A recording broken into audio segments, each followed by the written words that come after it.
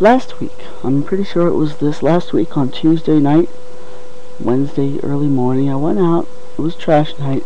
It had been raining, but it just finally stopped, and I went out for a nice walk. I needed a nice walk anyhow. My foot was still swollen, and it still is now.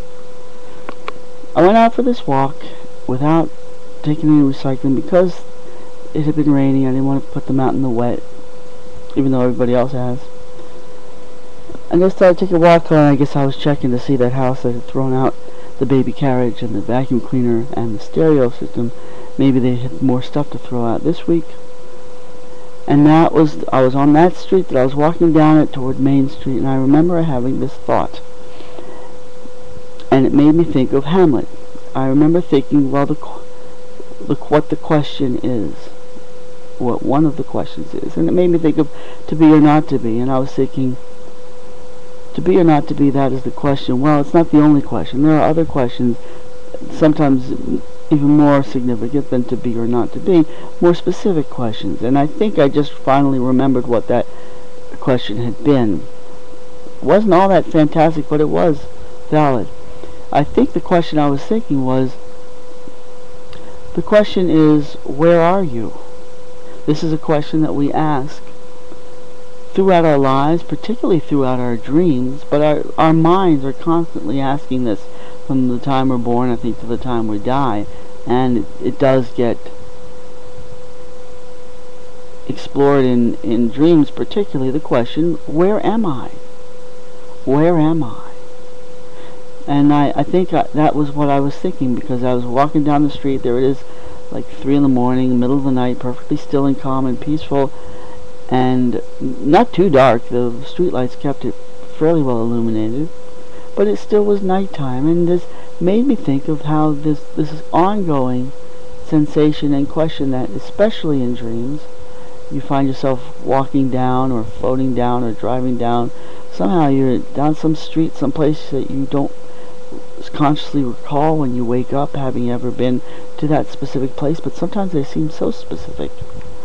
It seems it's like, why, let alone how, would my mind construct such complete streets, neighborhoods, landscapes? How and why? Whereas on the other hand, there's the sensation that possibly sometimes in our dreams we're actually glimpsing an experience that we will be in a number of years in the future. So you're walking down some street you've never seen before, and yet everything seems very specific and detailed in your dream, and you're partly thinking in your dream, I know this isn't real, I know this is a dream, but look at the amazing detail on look at the amazing detail and the specificness.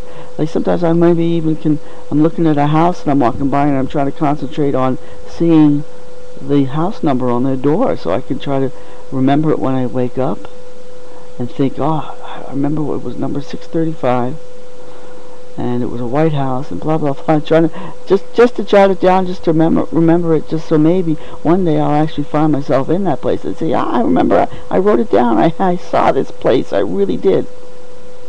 Anyhow, I think the thought I had last week was, as I was walking down that street in the middle of the night, and it's sort of a twilight zone of quietness, and nobody's around. Everybody was asleep in bed, away. And it was kind of like a dream experience, even though I was awake. It was kind of like in your dreams you will walk down some sort of street that's ordinarily very busy, but it's all quiet and peaceful and silent in your dream. And so it occurred to me, I think, at that point, I was thinking, one of the main questions that we have throughout our lives is, where am I? Our brains are trying to grasp the concept of place. The concept of place. And that's something we deal with our whole lives. Whereas to be or not to be is something, usually most people, if they deal with that question at all, it's only very briefly at certain points of low points of suicide, in which they either decide it's not worth killing yourself, or they go and decide to kill themselves, and that's the end of the questioning. to be or not to be. But the question of where am I is an ongoing question that we as a species are constantly asking ourselves. We as a species on this planet, we are never in the same place, even a split second later. The speed at which the planet Earth is hurtling through space while at the same time rotating on its axis and amazingly quickly, means that we're always constantly on the move. We're constantly on a roller coaster or on a train through space. We're never stopped at a station. We're never settled in at one place where the motion has stopped and the momentum isn't continuing. It's constantly whir, and spin, whoosh. We're spinning through space, and the Earth is rotating about 1,000 miles an hour on its axis, its north-south axis. And you know this because the circumference of the Earth is approximately 24,000 miles at the equator, because the Earth is approximately 8,000 miles in diameter, and the 8,000 times pi comes out to about 24,000 mile circumference. And we have 24 hours in a day, so that means that each hour we're spinning around 1,000 miles an hour. So we're constantly spinning around 1,000 miles an hour, and when you work out how fast that is per second, it's like 20 miles per second or something. So where we were a second ago, where you were a second ago, halfway through the last word that you just heard me say, was 20 miles away from where you are at the moment that you stop to think about where you are. And in the time it takes to even say the sentence, you're hundreds of miles away from where you were when the sentence began. And then, that's just the rotation of the Earth on its axis. And then there's the amount of movement of the Earth around in orbit of the Sun. And that's immense. That's huge. It's about over 500 million miles. About half, because the distance from the Sun to the Earth is about 90 million miles, making the diameter.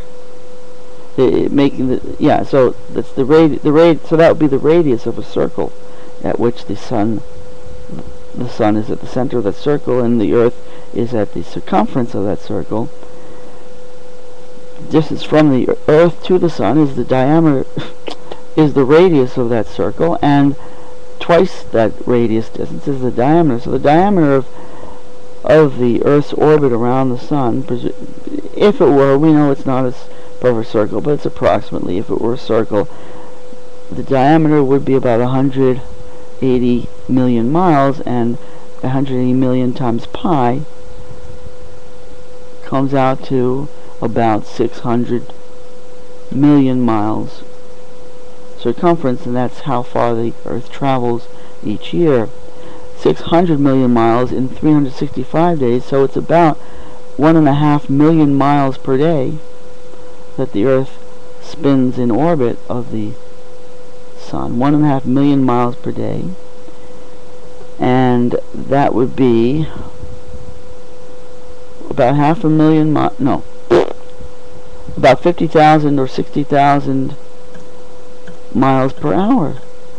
We are moving about 60,000 miles per hour in our orbit around the Sun, and that is about 10 times about 10 times the diameter of the Earth. So each hour the Earth moves about 10 times its own size, its own diameter, its own width. The Earth moves about 10 times the distance of its own, a line going straight through it, each hour. Each day, 10 times Each day the Earth moves like over 200 times its own size. That's how fucking fast we are orbiting around the sun, and at the same time we're spinning at 1,000 miles an hour. So we're never, ever, ever, even in the moment that you try to think about even the thought of the thought, even the thought of saying the words of beginning, the thought of choosing the first word of your sentence to express the thought, you've already moved an incredible amount of distance through space. We are never in one place, and yet we have the illusion through the sense of gravity, through our sense of perspective of being on the surface of the planet. We have this sense of place, the sense that we are on a stable, firm, non-moving place, and that when we go out for a walk, and you walk 4 blocks down the street, the distance that you have traveled is 4 blocks, when in fact you've traveled more than that in the blink of the eye that it takes just to even think of putting your foot in front of you to take the first step. You traveled much more than that in that amount of time. But we have the illusion that, oh, I took a walk for 4 blocks, and that's the distance I traveled was 4 blocks. You're traveling thousands of miles. So there's the question. I believe that what I was thought of on Tuesday night and then couldn't recall. I think it was that simple question. Where are we? Where are we? So we have the questions of who are we? Where are we? What are we? What are we doing? Why are we doing it? These are the questions, and people, it's sort of become it's a cliche in our culture to say to be or not to be. That is the question, but that is not really the main question that we ask continually through our existence. Constantly, our subconscious exists questioning it, asking it, whether or not we consciously ask it or not. All these questions: who am I? Where am I? What am I? Why? Why is it happening? Why does this story? What's the purpose? And occasionally, how? How can I change the story? How can I deal with my dealing with the story and my experience? How can I change my approach toward it? That might be a clue to the actual kind of question that I was thinking, and not being able to remember that, thinking that my question had seemed important, because I think it's like along the lines of that, which it might have been, that these questions that we have and we don't ask. People ask all kinds of ridiculous, absurd questions. They ask questions like, well, what if we are all, what if it, aliens this or that? What if we are all just virtual realities in the Matrix? We're just somebody's dream. We're just a dream of some giant being. We are just computer-generated beings in some giant matrix. And my attitude is, what if it's not? What if that's all just delusionary, which it seems anyhow, delusional to imagine that you're not you, that you're not what you are, but you're some other flaky notion that you're not what you are, and that it's a cyber space reality, and blah blah blah. Yeah, but what if that's not true? What if you are in fact what you are, for the most part? Then the question becomes the real questions that we have always asked long before there were computers to give people these ridiculous notions of we're living in a matrix or something. What people have always had to ask is the questions of my perceptions. How real are my perceptions? It's a similar question, but not quite the same. That presuming that my perceptions are real, that I am here, that I am me, I am what I am, that I am the flesh and blood, physical being that I perceive myself as being, the question remains, what is it all about? What does it really mean? What is the real significance of it?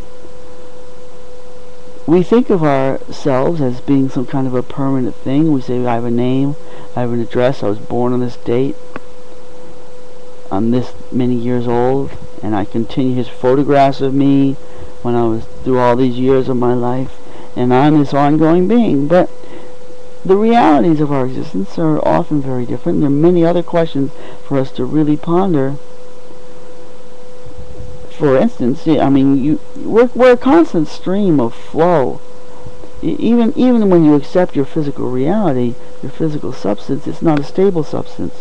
It's a constant flow of physical matter through your field of energy that converts that matter into the energy, which is you, which continues to convert. And if you don't continue to intake more physical matter to be converted into the being that you think of as your permanent self, then that permanent self will cease to function and cease very soon to exist.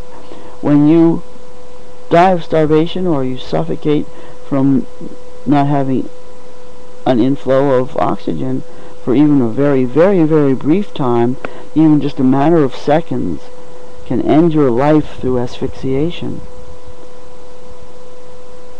At most a couple minutes, at the most that the average person can manage to remain alive in a state of asphyxiation without more air coming in and the expired air being able to go out. For most of us, the absolute maximum is a couple minutes, and then we're gone. So we're a constant stream. You try to dam up that stream, and it destroys it immediately.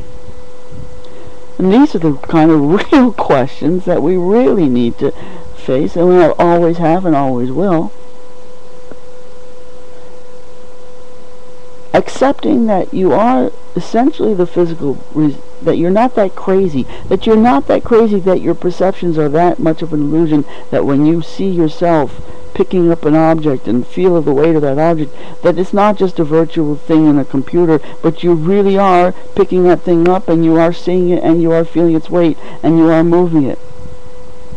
Even so, the question remains and continues to be to understand, even so, how false these impressions are of what our existence really essentially is, because even that, our existence is a conversion of matter into energy and energy back into matter, and we don't exist just as like a rock, like a hammer. You've got a hammer that's sitting there, and there it is, and it just seems essentially to be stable, to be what it is. It doesn't need to breathe, it doesn't need to eat. It remains a hammer day after day. No matter how much movement there may actually be on the subatomic level, it still appears to be a stable hammer to us. But we ourselves are not this way. We ourselves are this constant flow of blood fluid through every part of our body, going back in every direction, in and out, constantly. We are this constant, like a traffic flow. If you see an image of a highway, and there's all this traffic flowing, and it looks like the same thing, like hour after hour, the headlights are white and the tail lights are red, and it just looks like this constant, this flow that's constant, but it's always different cars. It's always different people in those cars going by you, and yes, yet it forms this seeming continuity of being the same thing flowing, but it's not the same thing. And that's how we are, just like a river or a little brook flowing under a bridge. It looks like the same brook, looks like the same water, but it's not the same water molecules from one second to the next. And an hour later, the stream looks the same, and it looks like it's flowing in the same patterns, but it's a completely different set of water than that which you would have seen an hour earlier, or a day earlier, or a month earlier on that same bridge. And so are human beings. We are like that water flowing under a bridge. We are not the same water flowing that we were an hour ago, or 5 minutes ago, or will be tomorrow. So even discounting this whole matrix nonsense about we're not even real, even recognizing your own reality, your own physical reality, it's not a stable reality, and we have to wonder and ask ourselves, who and what am I? So I hope that was the question that I was thinking last week, and I hope I generally got the drift of the thought, but there might have been a little bit more to it. I think there was a little bit more to it. It was like people spend their lives asking themselves these ridiculous questions that based mostly on fantasy. Well, what if aliens are doing this, and what if they're not? And my feelings are generally, what if that's bullshit? You know, people spend so much time asking themselves questions, what if this, what if that, and yet they seem to avoid asking themselves the reverse side of the question, what if it's just bullshit, and I'm just playing a little game with my mind of seeing how delusional I can imagine myself being. What if it's not? What if you're just wasting your time asking these ridiculous questions when the real reality is right in your face, and that you turn away from and say, "Oh no, we're not going to waste our time asking questions like that, because that's a closed-minded perception of existence. It's closed-minded to say that there aren't aliens. It's closed-minded to say that we're not just creatures in a computer-generated creatures in some kind of computer matrix, that we're actually real. That's closed-minded. Well, maybe it's more closed-minded to close your mind off and not face these questions as most likely the most real answers to the situation. But that's what people do. They close their minds off to what they don't want to have to accept as real. So, to be or not to be, and whatever other questions